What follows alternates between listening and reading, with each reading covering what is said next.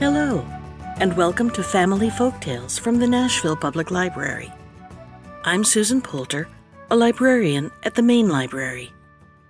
Today I'll be reading Part 1 of The Adventures of Prince Camaralzaman and Princess Badoura. This is Part 8 of our stories from the Arabian Nights Entertainments, selected and edited by Andrew Lang. The Adventures of Prince Camaralzaman and the Princess Badoura, Part 1. Some 20 days' sail from the coast of Persia lies the Isle of the Children of Khaledan. The island is divided into several provinces, in each of which are large flourishing towns, and the whole forms an important kingdom.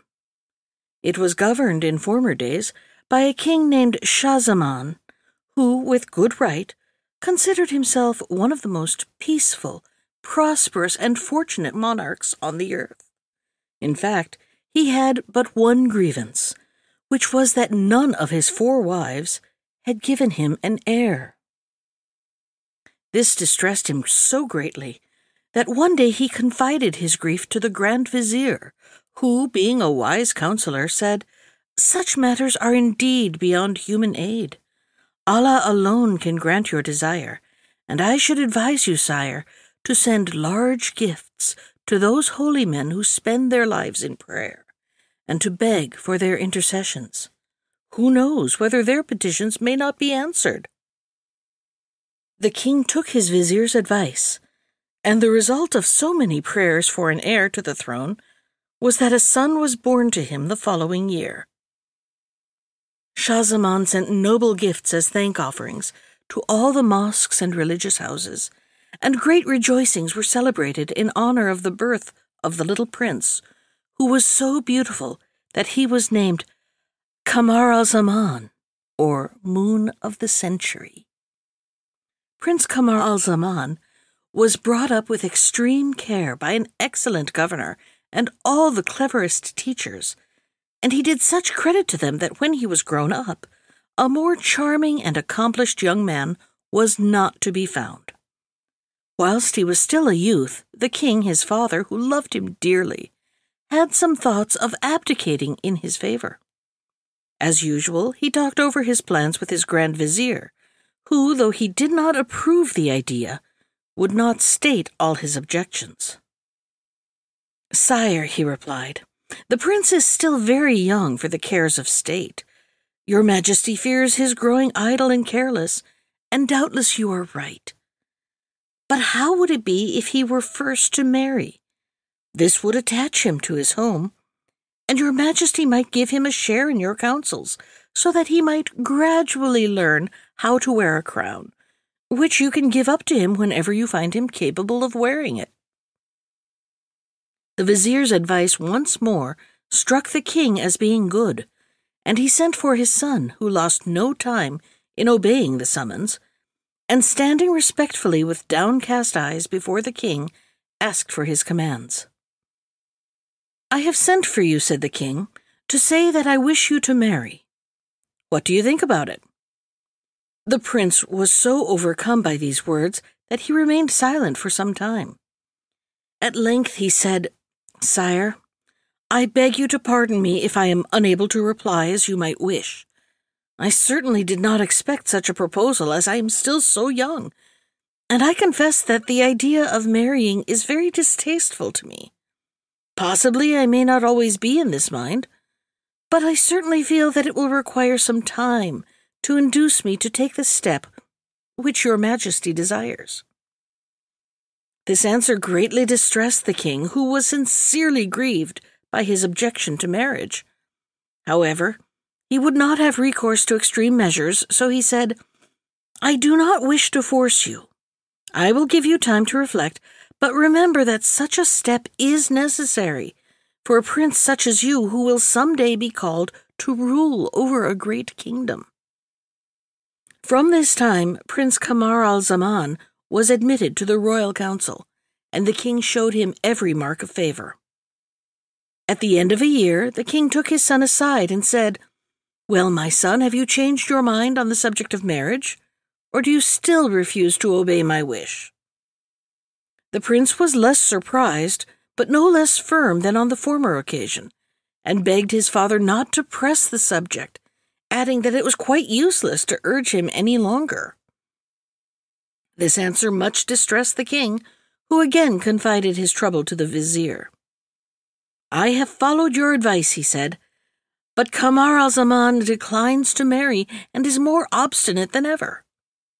"Sire," replied the vizier, "much is gained by patience, and your majesty might regret any violence. Why not wait another year, and then inform the prince in the midst of the assembled council that the good of the state demands his marriage? He cannot possibly refuse again before so distinguished an assemblage, and in our immediate presence." The Sultan ardently desired to see his son married at once, but he yielded to the vizier's arguments and decided to wait. He then visited the prince's mother, and after telling her of his disappointment and of the further respite he had given his son, he added, "I know that Camaralzaman confides more in you than he does in me.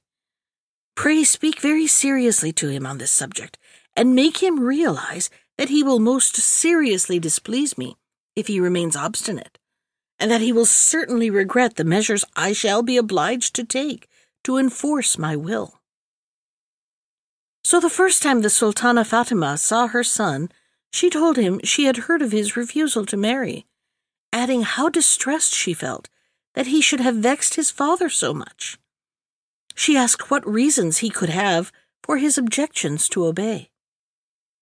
"Madam," replied the prince, "I make no doubt that there are as many good, virtuous, sweet, and amiable women as there are others very much the reverse. Would that all were like you! But what revolts me is the idea of marrying a woman without knowing anything at all about her. My father will ask the hand of the daughter of some neighboring sovereign, who will give his consent to our union. Be she fair or frightful, clever or stupid, good or bad, I must marry her, and am left no choice in the matter.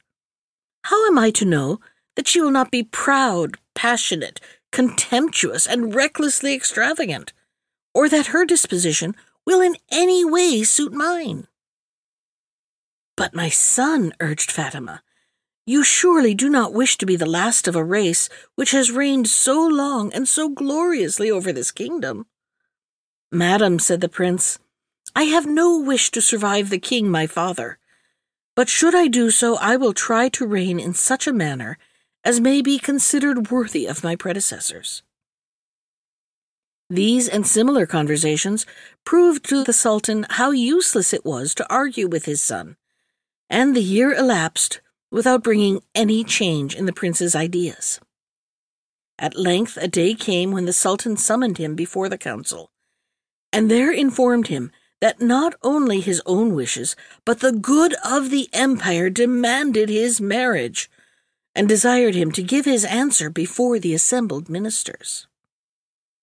At this, Camaralzaman grew so angry and spoke with so much heat that the king, naturally irritated at being opposed by his son in full council, ordered the prince to be arrested and locked up in an old tower, where he had nothing but a very little furniture, a few books, and a single slave to wait on him. Camaralzaman, pleased to be free to enjoy his books, showed himself very indifferent to his sentence. When night came, he washed himself, performed his devotions, and, having read some pages of the Koran, lay down on a couch, without putting out the light near him, and was soon asleep. Now there was a deep well in the tower in which Prince Camaralzaman was imprisoned, and this well was a favorite resort of the fairy Maymun, daughter of Damriat, chief of a legion of genies. Towards midnight, Maymun floated lightly up from the well, intending, according to her usual habit, to roam about the upper world as curiosity or accident might prompt. The light in the prince's room surprised her, and without disturbing the slave who slept across the threshold, she entered the room, and approaching the bed, was still more astonished to find it occupied. The prince lay with his face half hidden by the coverlet. Maimoune lifted it a little and beheld the most beautiful youth she had ever seen. What a marvel of beauty he must be when his eyes are open, she thought. What can he have done to deserve to be treated like this? She could not weary gazing at Camaralzaman, but at length, having softly kissed his brow and each cheek, she replaced the coverlet and resumed her flight through the air. As she entered the middle region, she heard the sound of great wings coming towards her, and shortly met one of the race of bad genies. This genie, whose name was Danash, recognized Maimoune with terror, for he knew the supremacy which her goodness gave her over him.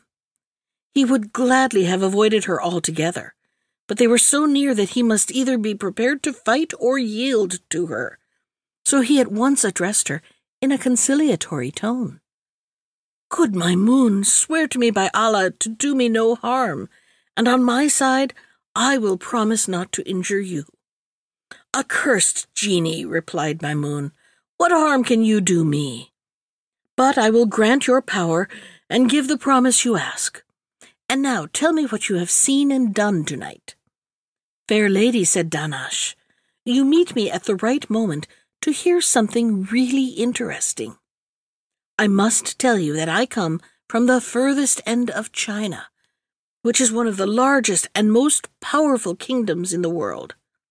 The present king has only one daughter, who is so perfectly lovely that neither you nor I nor any other creature could find adequate terms in which to describe her marvelous charms.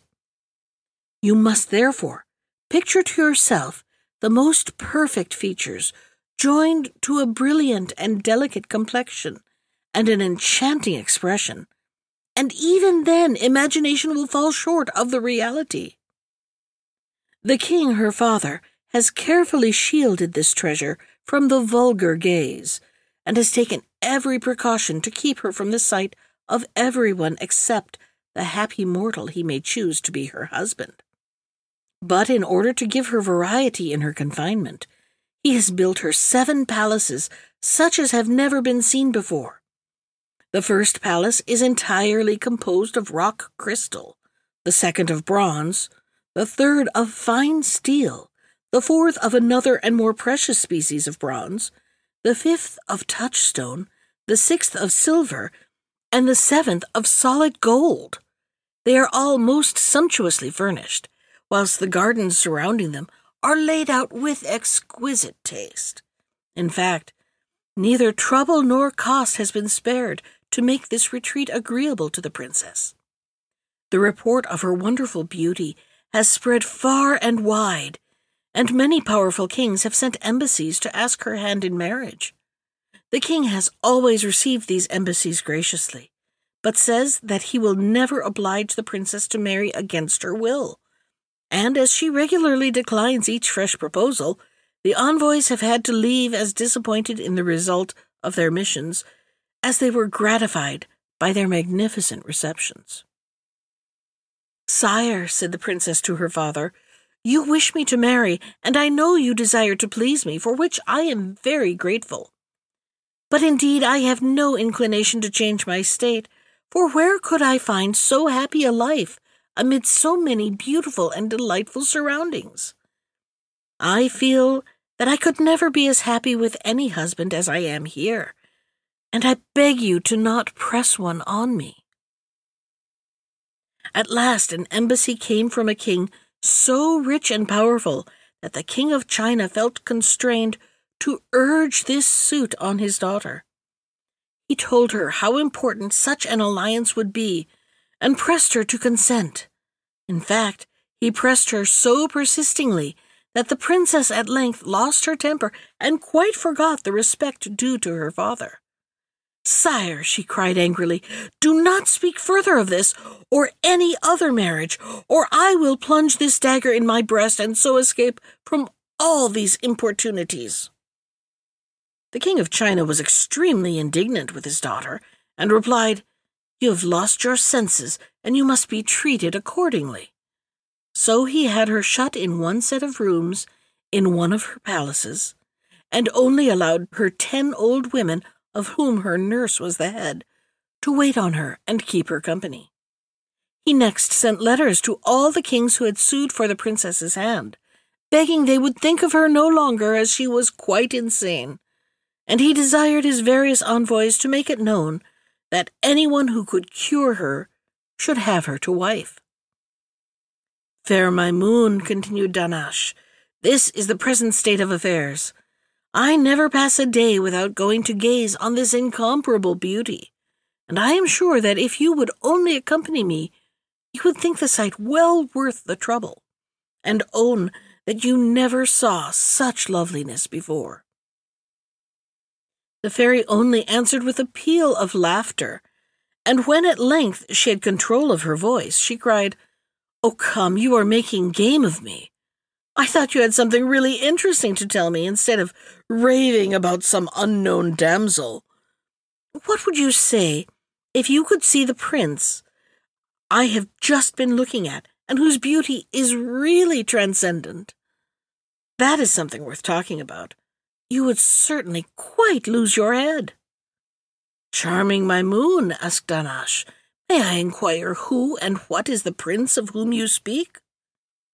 "No," replied Maimoun, "that he is in much the same case as your princess. The king his father wanted to force him to marry, and on the prince's refusal to obey, he has been imprisoned in an old tower where I have just seen him." "I don't like to contradict a lady," said Dahnash, "but you must really permit me to doubt any mortal being as beautiful as my princess." "Hold your tongue," cried Maimoun. "I repeat, that is impossible." "Well, I don't wish to seem obstinate," replied Dahnash. "The best plan is to test the truth of what I say will be for you to let me take you to see the princess for yourself." "There's no need for that," retorted Maimoun. "We can satisfy ourselves in another way. Bring your princess here and lay her down beside my prince. We can then compare them at leisure and decide which is in the right." Dahnash readily consented, and after having the tower where the prince was confined pointed out to him, and making a wager with Maimoun as to the result of the comparison, he flew off to China to fetch the princess. In an incredibly short time Dahnash returned, bearing the sleeping princess. Maimoun led him to the prince's room, and the rival beauty was placed beside him. When the prince and princess lay thus side by side, an animated dispute as to their respective charms arose between the fairy and the genie. Dahnash began by saying, "Now you see that my princess is more beautiful than your prince. Can you doubt any longer?" "Doubt? Of course I do," exclaimed Maimoun. "Why, you must be blind not to see how much my prince excels your princess. I do not deny that your princess is very handsome. But only look, and you must own that I am in the right." "There is no need for me to look longer," said Dahnash. "My first impression will remain the same. But of course, charming Maimoun, I am ready to yield to you if you insist on it." "By no means," replied Maimoun. "I have no idea of being under any obligation to an accursed genie like you. I refer the matter to an umpire, and shall expect you to submit to his verdict." Dahnash readily agreed, and on Maimoun striking the floor with her foot, it opened, and a hideous, hump-backed, lame, squinting genie with 6 horns on his head, hands like claws, emerged. As soon as he beheld Maimoun, he threw himself at her feet and asked her commands. "Rise, Kashkash," said she. "I summoned you to judge between me and Dahnash. Glance at that couch, and say without any partiality whether you think the youth or the maiden lying there the more beautiful." Kashkash looked at the prince and princess with every token of surprise and admiration. At length Having gazed long without being able to come to a decision, he said, "Madam, I must confess that I should deceive you were I to declare one to be handsomer than the other. There seems to me only one way in which to decide the matter, and that is to wake one after the other and judge which of them expresses the greater admiration for the other." This advice pleased Maimoun and Dahnash, and the fairy at once transformed herself into the shape of a gnat, and settling on Camaralzaman's throat, stung him so sharply that he awoke. As he did so, his eyes fell on the Princess of China. Surprised at finding a lady so near him, he raised himself on one arm to look at her. The youth and beauty of the princess at once awoke a feeling to which his heart had as yet been a stranger, and he could not restrain his delight. "What loveliness! What charms! Oh, my heart, my soul!" he exclaimed, as he kissed her forehead, her eyes, and mouth, in a way which would certainly have roused her had not the genie's enchantments kept her asleep. "How, fair lady," he cried, "you do not wake at the signs of Camaralzaman's love? Be you who you may, he is not unworthy of you." It then suddenly occurred to him that perhaps this was the bride his father had destined for him, and that the king had probably had her placed in this room in order to see how far Camaralzaman's aversion to marriage would withstand her charms. "At all events," he thought, "I will take this ring as a remembrance of her." So saying, he drew off a fine ring which the princess wore on her finger, and replaced it with one of his own. After which he lay down again, and was soon fast asleep. Then Dahnash, in his turn, took the form of a gnat, and bit the princess on her lip. She started up, and was not a little amazed at seeing a young man beside her. From surprise she soon passed to admiration, and then to delight on perceiving how handsome and fascinating he was. "Why," cried she, "was it you my father wished me to marry? How unlucky that I did not know sooner! I should not have made him so angry. But wake up, for I know I shall love you with all my heart." So saying, she shook Camaralzaman so violently that nothing but the spells of Maimoun could have prevented his waking. "Oh," cried the princess, "why are you so drowsy?" So saying, she took his hand and noticed her own ring on his finger, which made her wonder still more. But as he still remained in a profound slumber, she pressed a kiss on his cheek, and soon fell fast asleep too. Then Maimoun, turning to the genie, said, "Well, are you satisfied that my prince surpasses your princess? Another time pray believe me when I assert anything."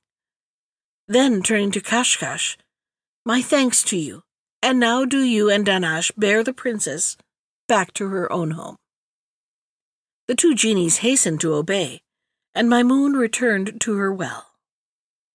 On waking next morning, the first thing Prince Camaralzaman did was to look round for the lovely lady he had seen at night, and the next to question the slave who waited on him about her.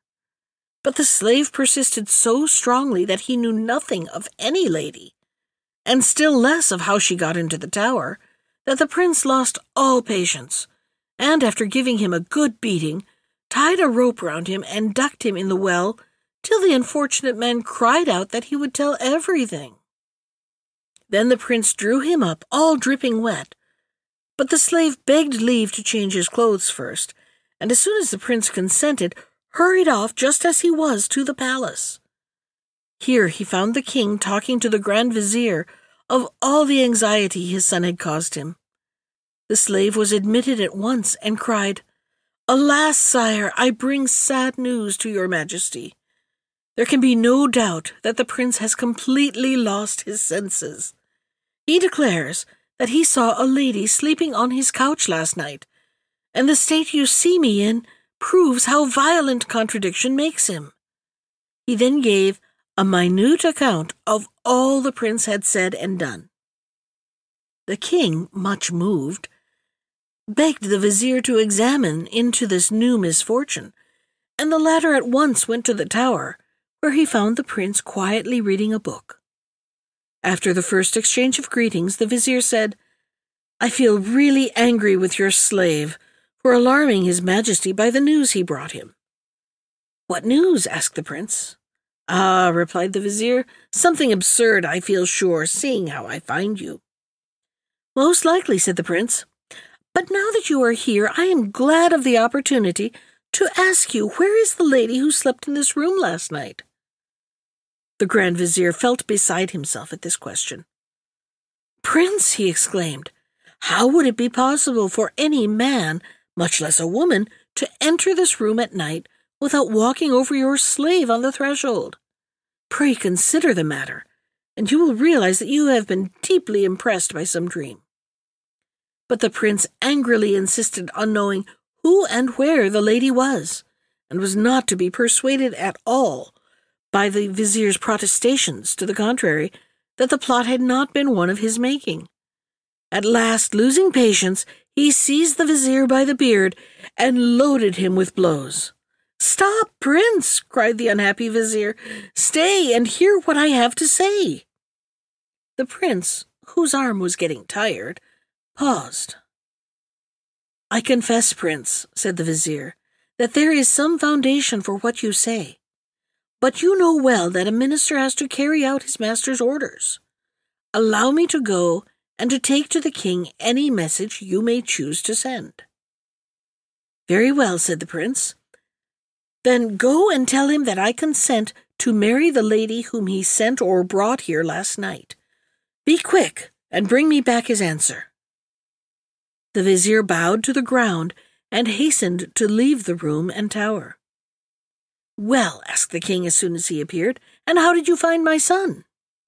"Alas, sire," was the reply, "the slave's report is only too true." He then gave an exact account of his interview with Camaralzaman, and of the prince's fury when he told that it was not possible for any lady to have entered his room, and of the treatment he himself had received. The king, much distressed, determined to clear up the matter himself, and, ordering the vizier to follow him, set out to visit his son. The prince received his father with profound respect, and the king, making him sit beside him, asked him several questions, to which Camaralzaman replied with much good sense.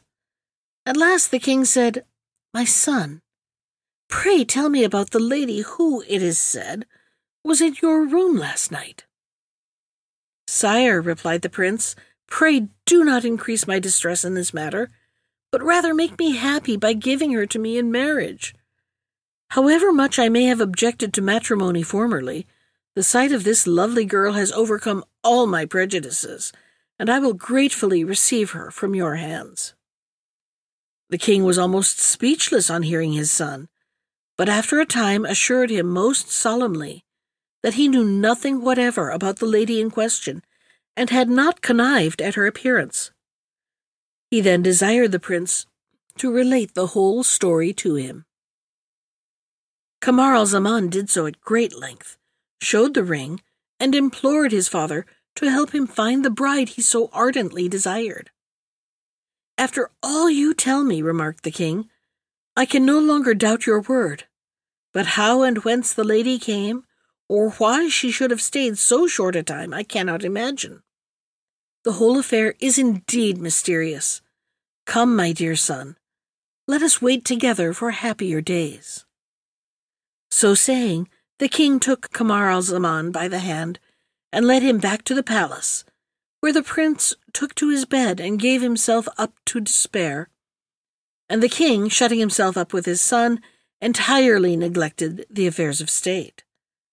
The prime minister, who was the only person admitted, felt it his duty at last to tell the king how much the court and all the people complained of his seclusion, and how bad it was for the nation.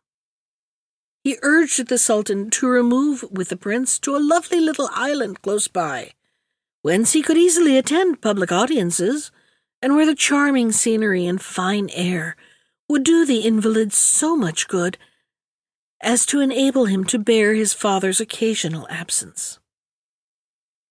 The king approved the plan, and as soon as the castle on the island could be prepared for their reception, he and the prince arrived there, Schahzaman never leaving his son, except for the prescribed public audiences twice a week. Whilst all this was happening in the capital of Schahzaman, the two genies had carefully borne the Princess of China back to her own palace and replaced her in bed. On waking next morning, she first turned from one side to the other, and then, finding herself alone, called loudly for her women. "Tell me," she cried, "where is the young man I love so dearly, and who slept near me last night?" "Princess," exclaimed the nurse, "we cannot tell what you allude to without more explanation."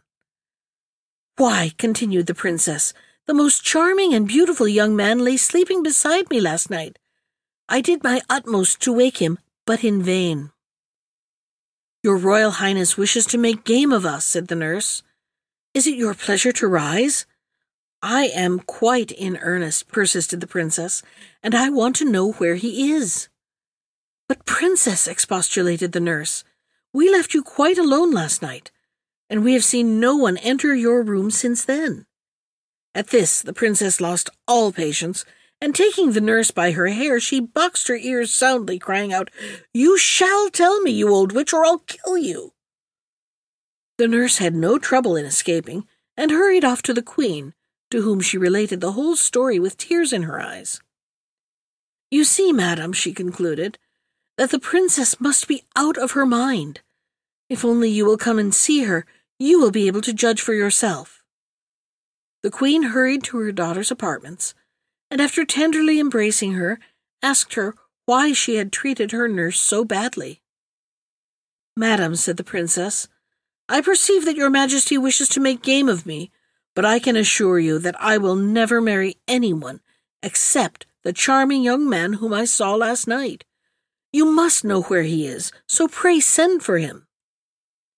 The queen was much surprised by these words, but when she declared that she knew nothing whatever of the matter, the princess lost all respect, and answered that if she were not allowed to marry as she wished, she should kill herself, and it was in vain that the queen tried to pacify her and bring her to reason. The king himself came to hear the rights of the matter, but the princess only persisted in her story, and as a proof showed the ring on her finger. The king hardly knew what to make of it all, but ended by thinking that his daughter was more crazy than ever, and without further argument he had her placed in still closer confinement, with only her nurse to wait on her and a powerful guard to keep the door. Then he assembled his council, and having told them the sad state of things, added, "If any of you can succeed in curing the princess, I will give her to him in marriage, and he shall be my heir." An elderly emir present, fired with the desire to possess a young and lovely wife and to rule over a great kingdom, offered to try the magic arts with which he was acquainted. "You are welcome to try," said the king, "but I make one condition, which is that should you fail, you will lose your life." The emir accepted the condition, and the king led him to the princess, who, veiling her face, remarked, "I am surprised, sire, that you should bring an unknown man into my presence." "You need not be shocked," said the king. "This is one of my emirs who asks your hand in marriage." "Sire," replied the princess, "this is not the one you gave me before and whose ring I wear. Permit me to say that I can accept no other." The emir, who had expected to hear the princess talk nonsense, finding how calm and reasonable she was, assured the king that he could not venture to undertake a cure, but placed his head at his majesty's disposal, on which the justly irritated monarch promptly had it cut off. This was the first of many suitors for the princess, whose inability to cure her cost them their lives. Now it happened that after things had been going on in this way for some time, the nurse's son, Marzavan, returned from his travels. He had been in many countries and learned many things, including astrology. Needless to say that one of the first things his mother told him was the sad condition of the princess, his foster sister. Marzavan asked if she could not manage to let him see the princess without the king's knowledge. After some consideration, his mother consented, and even persuaded the eunuch on guard to make no objection to Marzavan's entering the royal apartment. The princess was delighted to see her foster brother again, and after some conversation, she confided to him all her history and the cause of her imprisonment. Marzavan listened with downcast eyes and the utmost attention. When she had finished speaking, he said, "If what you tell me, princess, is indeed the case, I do not despair of finding comfort for you. Take patience yet a little longer. I will set out at once to explore other countries, and when you hear of my return, be sure that he for whom you sigh is not far off." So saying, he took his leave and started next morning on his travels. Marzavan journeyed from city to city, and from one island and province to another, and wherever he went he heard people talk of the strange story of the Princess Badoura, as the Princess of China was named. After 4 months, he reached a large populous seaport town named Torf, and here he heard no more of the Princess Badoura, but a great deal of Prince Camaralzaman, who was reported ill, and whose story sounded very similar to that of the Princess Badoura. Marzavan was rejoiced and set out at once for Prince Camaralzaman's residence. The ship on which he embarked had a prosperous voyage till she got within sight of the capital of King Shah Zaman. But when just about to enter the harbor, she suddenly struck on a rock and foundered within sight of the palace where the prince was living with his father and the Grand Vizier. Marzavan, who swam well, threw himself into the sea and managed to land close to the palace, where he was kindly received, and after having a change of clothing given him, was brought before the Grand Vizier. The Vizier was at once attracted by the young man's superior air and intelligent conversation, and perceiving that he had gained much experience in the course of his travels, he said, "Ah, how I wish you had learned some secret which might enable you to cure a malady which has plunged this court into affliction for some time past." Marzavan replied that if he knew what the illness was, he might possibly be able to suggest a remedy, on which the Vizier related to him the whole history of Prince Camaralzaman. On hearing this, Marzavan rejoiced inwardly, for he felt sure that he had at last discovered the object of the Princess Badoura's infatuation. However, he said nothing, but begged to be allowed to see the prince. On entering the royal apartment, the first thing which struck him was the prince himself, who lay stretched out on his bed with his eyes closed. The king sat near him, but without paying any regard to his presence, Marzavan exclaimed, "Heavens, what a striking likeness!" And indeed there was a good deal of resemblance between the features of Camaralzaman and those of the Princess of China.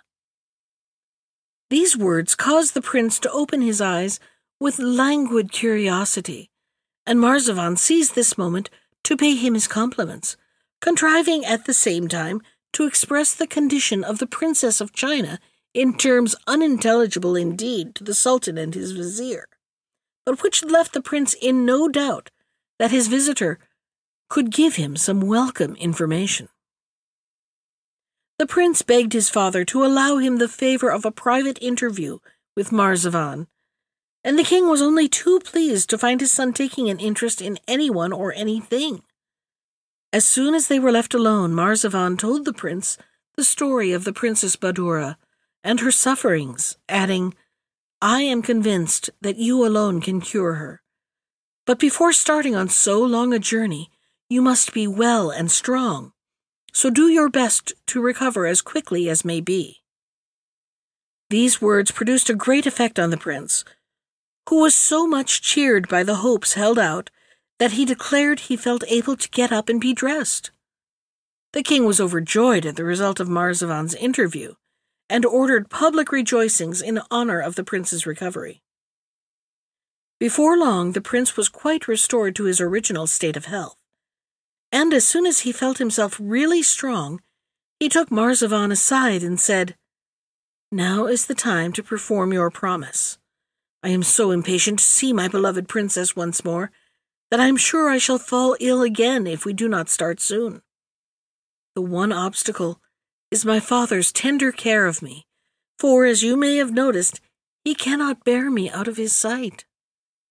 "Prince," replied Marzavan, "I have already thought over the matter, and this is what seems to me the best plan. You have not been out of doors since my arrival. Ask the king's permission to go with me for 2 or 3 days hunting, and when he is given leave, order 2 good horses to be held ready for each of us. Leave all the rest to me." Next day, the prince seized a favorable opportunity for making his request, and the king gladly granted it on condition that only 1 night should be spent out of fear for too great fatigue after such a long illness. Next morning, Prince Camaralzaman and Marzavan were off betimes, attended by 2 grooms leading the 2 extra horses. They hunted a little by the way, but took care to get as far from the towns as possible. At nightfall they reached an inn, where they supped and slept till midnight. Then Marzavan awoke and roused the prince without disturbing anyone else. He begged the prince to give him the coat he had been wearing and to put on another, which they had brought with them. They mounted their 2nd horses, and Marzavan led one of the groom's horses by the bridle. By daybreak, our travelers found themselves where 4 crossroads met in the middle of the forest. Here Marzavan begged the prince to wait for him, and, leading the groom's horse into a dense part of the wood, he cut its throat, dipped the prince's coat in its blood, and, having rejoined the prince, threw the coat on the ground where the roads parted. In answer to Camaralzaman's inquiries as to the reason for this, Marzavan replied that the only chance they had of continuing their journey was to divert attention by creating the idea of the prince's death. "Your father will doubtless be plunged into the deepest grief," he went on, "but his joy at your return will be all the greater." The prince and his companion now continued their journey by land and sea, and as they had brought plenty of money to defray their expenses, they met with no needless delays. At length, they reached the capital of China, where they spent 3 days in a suitable lodging to recover from their fatigues. During this time, Marzavan had an astrologer's dress prepared for the prince. Then they went to the baths, after which the prince put on the astrologer's robe and was conducted within sight of the king's palace by Marzavan, who left him there and went to consult with his mother, the princess's nurse. Meantime, the prince, according to Marzavan's instructions, advanced close to the palace gates, and there proclaimed aloud, "I am an astrologer, and I come to restore the health of Princess Badoura, daughter of the high and mighty king of China, on the conditions laid down by his majesty of marrying her should I succeed, or of losing my life if I fail." It was some little time since anyone had presented himself to run the terrible risk involved in attempting to cure the princess, and a crowd soon gathered round the prince. On perceiving his youth, good looks, and distinguished bearing, everyone felt pity for him. "What are you thinking of, sir?" exclaimed some. "Why expose yourself to certain death? Are not the heads you see exposed on the town walls sufficient warning? For mercy's sake, give up this mad idea and retire whilst you can." But the prince remained firm, and only repeated his cry with greater assurance, to the horror of the crowd. "He is resolved to die," they cried. "May heaven have pity on him." Camaralzaman now called out for the 3rd time, and at last the Grand Vizier himself came out and fetched him in. The Prime Minister led the prince to the king, who was much struck by the noble air of this new adventurer, and felt such pity for the fate so evidently in store for him that he tried to persuade the young man to renounce his project. But Camaralzaman politely yet firmly persisted in his intentions, and at length the king desired that the eunuch who had the guard of the princess's apartments to conduct the astrologer to her presence. The eunuch led the way through long passages, and Camaralzaman followed rapidly, in haste to reach the object of his desires. At last they came to a large hall, which was the ante-room to the princess's chamber. And here Camaralzaman said to the eunuch, "Now you shall choose. Shall I cure the princess in her own presence, or shall I do it from here without seeing her?" The eunuch, who had expressed many contemptuous doubts as they came along of the newcomer's powers, was much surprised and said, "If you really can cure, it is immaterial when you do it. Your fame will be equally great." "Very well," replied the prince. "Then, impatient though I am to see the princess, I will effect the cure where I stand, the better to convince you of my power." He accordingly drew out his writing case and wrote as follows: "Adorable princess, the enamored Camaralzaman has never forgotten the moment when, contemplating your sleeping beauty, he gave you his heart. As he was at that time deprived of the happiness of conversing with you, he ventured to give you his ring as a token of his love, and to take yours in exchange, which he now encloses in this letter. Should you deign to return it to him, he will be the happiest of mortals. If not, he will cheerfully resign himself to death, seeing he does so for love of you. He awaits your reply in your ante-room."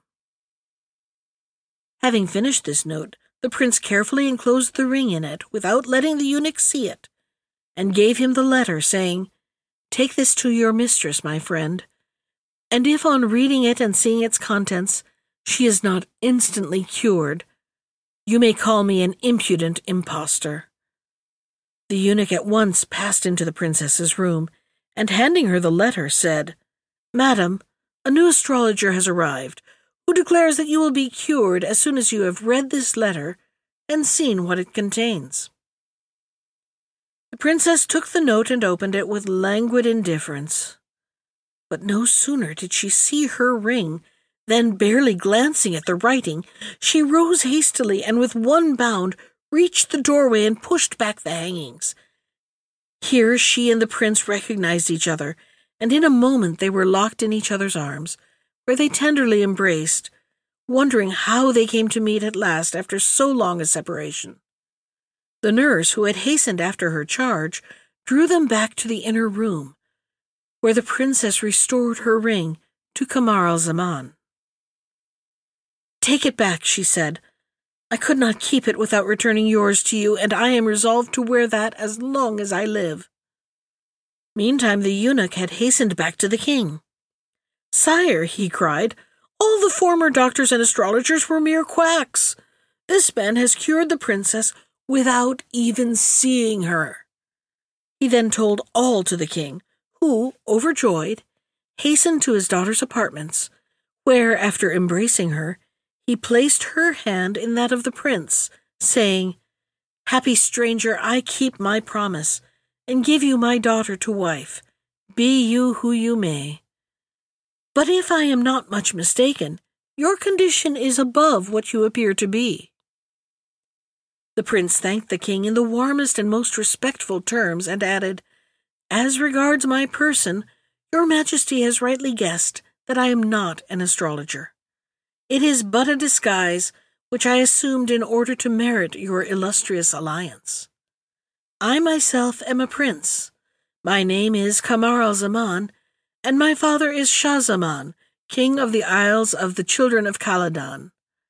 He then told his whole story, including the extraordinary manner of his first seeing and loving the Princess Badoura. When he had finished, The king exclaimed, "So remarkable a story must not be lost to posterity.